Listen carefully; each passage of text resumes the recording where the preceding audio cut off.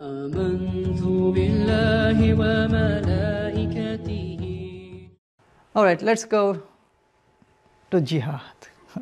All right, again, this is a sensitive topic, but the way that we can package it and dissect it and present it makes it quite easy. This is one of the easiest topics. Means any topic, by the way, alhamdulillah, it's easy. It's invited to a campus, IIT, by the way, in downtown, right? And the topic was, the MSA, they gave me the topic, Dr. Sabeel, come and talk to us about the common misconceptions people have. But I was late, right? I was like 9 minutes late for the presentation. As soon as I came to the stage, I grabbed the mic and I said, I really apologize, I'm late. The reason I'm late is because I was doing jihad. And they crack up, right? And they think, really, where is your sword, man? Where is your gun? What jihad were you doing?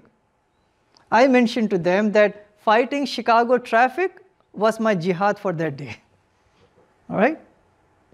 So what I do is, I mention to them these important points of jihad. First and foremost, I define to them that when we exert our best effort to please the Creator, that is jihad. That means you're struggling and striving and please the Creator and establish wholesome societies. That is the definition of jihad. Then I give them 4 examples. Example number 1 is, so these are all 4 S's, right? S, S, S, S. So the very first S is self-improvement. Easy? Over there you can mention some examples. That suppose if the person is like not a good student, right? He or she is getting like C grades because it's too much on the gadget or just not paying attention. But now the person says, now the student says, you know what? It's important for me to excel in this subject because Allah subhanahu wa ta'ala wants me to be the best. That's the example of Prophet Muhammad sallallahu alaihi wasallam.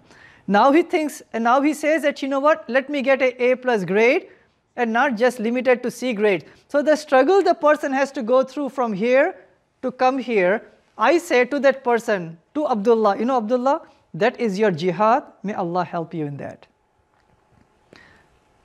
If we are taking care of our parents, that is jihad. If we struggle in the morning to get up and do the Fajr prayer, we are doing jihad. When we are going out to help a poor person with our money, with our, cherished resources, we are doing jihad. So any personal struggle that we have, we say that is jihad. Second example I give is, the second S is helping the society. Suppose if you go for donate your blood, right? Blood drive, donate your clothes, canned food. So to improve the society, so society improvement is the second category of jihad.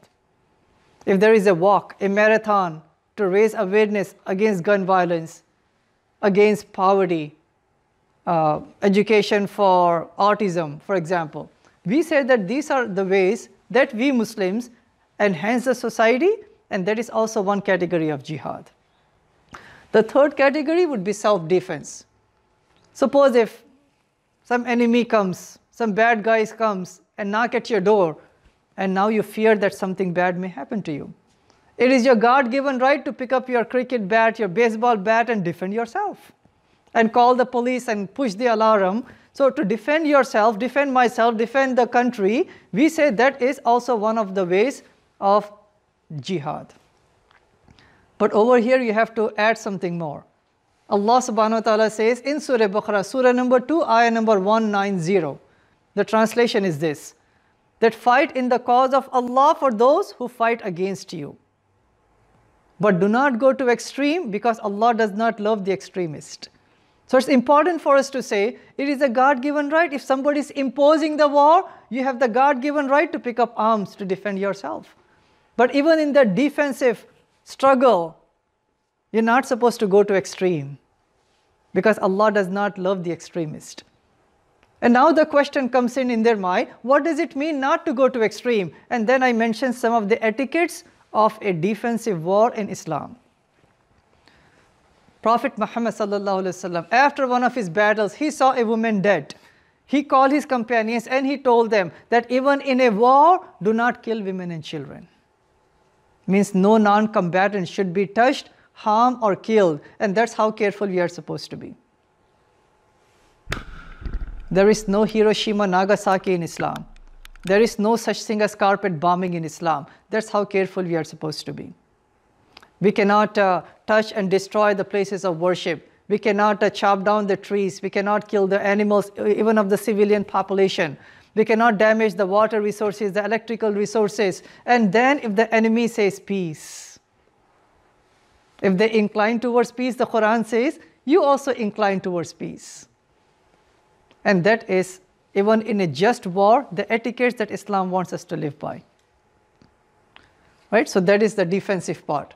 Now saving lives, if there is oppression going on, some people by somebody else, now you go there as a good-hearted people, with the law enforcement perhaps, and you remove the oppression and save lives. That is the fourth example of jihad, which is mentioned in Surah 4, ayah number 75. So these are the 4 S's, right?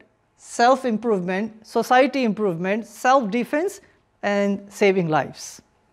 People may equate jihad with terrorism, right? So what I say to them is that this is what terrorism is: forced convergence, honor killing, oppression of the minorities, killing of the innocent, destruction of humanity, suicide bombing, and the list goes on and on. But then I compare terrorism next to jihad. There you go. This is all terrorism, and jihad forbids every single one of them, and this is the evidence from the Quran and from the Sunnah of Prophet Muhammad sallallahu alaihi wasallam. So then they may be asking, right, hey, what about those people who are doing it in the name of God, in the name of jihad, in the name? Again, we can say exactly the same thing. We don't want to blame Christianity for what KKK has done, what the Crusades had been done, the slave traders, the Spanish Inquisition, the genocide of the Native Americans. In the name of Christianity, every single atrocity was done. We don't blame Christianity, we blame them. In the same way, if any misguided person in the name of jihad, if they are doing suicide bombing or oppressing minorities, forcefully converting them, mistreating women, we blame them, but we don't blame Islam or jihad. You know, this is what Karen Armstrong said, by the way. Terrorism has nothing to do with Muhammad sallallahu alaihi wasallam any more than Crusades had anything to do with Jesus. So then you summarize and say, jihad is a noble term that means you are struggling to make yourself better and the society better in the eyes of the Creator.